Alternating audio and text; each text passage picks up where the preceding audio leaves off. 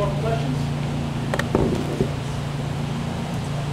Ochaun, do you guys feel like you did a better job of getting in the backfield week 1 versus week 0?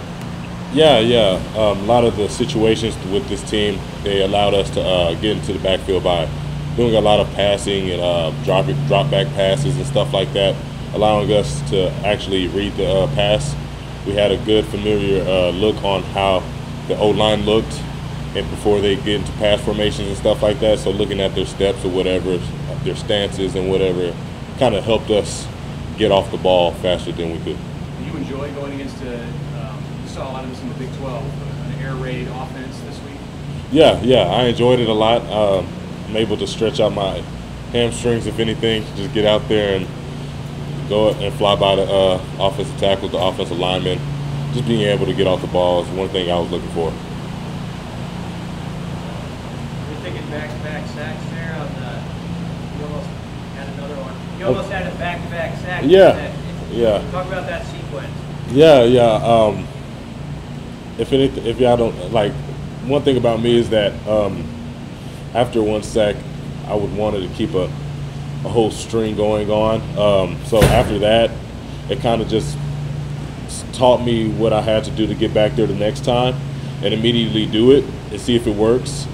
It almost worked. He kind of dipped his shoulder and got out. So if anything, it helps a lot with future pass rushes, getting me comfortable with the situation. Quarterbacks talk about game rhythm, offensive game rhythm. Does that concept exist for pass rushers, and if so, how? Yeah. There's also a thing that, like a few people say, once you get one sack, there's more to come. So just getting that first sack, it don't even have to be the same game, but it'll be better if it was the same game. Just get a roll of sacks going on. I'm pretty sure it goes for pass rushers as well. Why is it that way? Why does one domino spawn a few more? Yeah, I don't know. It's just like this adrenaline you have. Once after your first sack, it just keeps coming. Depends on the person too. Like I know I'm like that. So whenever I know Garrett's like that, he got back there a few more times. I can't really speak for everyone, but myself.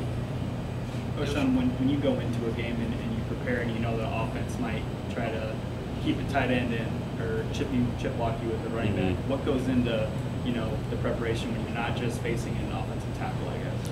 Yeah. The one thing is you never see those chips coming, especially if it's a running back. You usually see it if it's the tight end. He's right there. He's waiting for you. You can see his eye contact. He's probably looking at you sometimes. It'll let you know. But preparing for those types of games, we are more focused on just going into the pick, the guy who's giving the pick option or whatever. He's coming around, try to pick you off, or just go into him. Don't try to shut him away. Spin off the inside to the inside. Use him as a catapult or whatever. Those things kind of helped a lot with the situation, just preparing for those types of situations. There's a lot more that goes into it. A lot of teams are different. They'll get low, get you under the rib, all that kind of stuff. Is it frustrating when a running back actually connects and gets you and kind of throws you off your pass early? Yeah, it's frustrating, but you just got to focus on the next play. Ochaun, as much as you prepared in the offseason to be ready for the season, what are some things through the first 2 games that you just kind of have to go through as you're still getting used to your teammates and you're getting used to how things are going?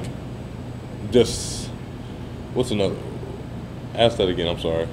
Just what are some things that maybe the preseason couldn't prepare you for that you just have to learn? Oh yeah. Going against your own. I feel like there's a lot of different tackles out there, offensive linemen. From the team standpoint, it's like you have to get used to not only me personally. I have to get used to a whole nother conference, not just a new team. So coming in, you're playing a lot of guys who do things a lot more differently than the guys in the Big 12. I've gone against these guys in practice often, so I've got a pretty good picture on those guys. And just coming out and just playing newer teams, it's another whole ball game, So just getting out there and getting a read and just studying these guys and stuff like that, getting more used to getting off the ball like I have the last game. it's a work in progress, but I'm looking forward to everything else in the future. What just some of the, understanding how your teammates are responding when the bullets are live, or the terminology, is that sort of stuff that you have to learn during a game as well a little bit? The terminology, do you mean terminology in like? Just how you communicate calls. Oh yeah. All that stuff, it kind of came to me pretty easily throughout the preseason process, going through fall camp and stuff like that.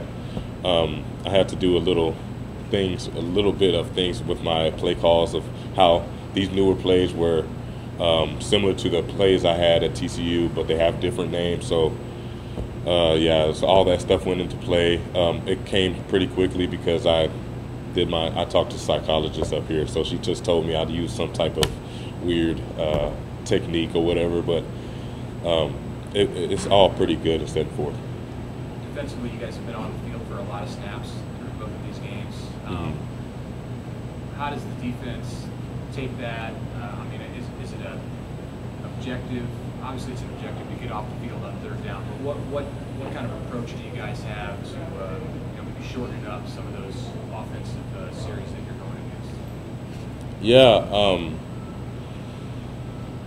I say one thing we do. I know from the D-line perspective, we try not to focus too much on what's going on behind us with the other guys, because that's a lot of work to have on your shoulders. So we all kind of try to focus on our jobs and let the guys behind us focus on their jobs, and trying to get work into like in sync with each other and try to get off the field as soon as possible. So I can't really speak for what the linebackers are doing, the safeties are doing. I could just speak only for like what the D-line is doing. What we're doing is trying to play our gaps, play our seams, don't create vertical seams, make the jobs easier for the linebackers, and just play hard. What's this defense have to do to be a good run defense? What are you seeing as you watch the film with some of the bigger runs that have happened? What has to improve? Yeah. There's a lot of times that we are too fast at coming out of our gaps.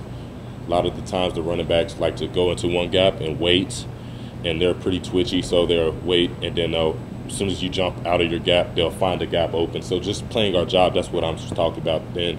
Just doing our job and just sticking with it and making the jobs easier for everyone else out on the field is one of the things we have to work on. How hard is it to be patient in those moments? Sometimes it can be hard. I know a lot of guys, they're trying to play to win. We are trying to play, but we can't forget to work together as well. It's kind of hard because once you're in the moment, you want to get off the field as soon as possible, get the offense the ball back. Those times come in different measures to where you are making a bad decision, sometimes a good decision. Anything else for Ochaun?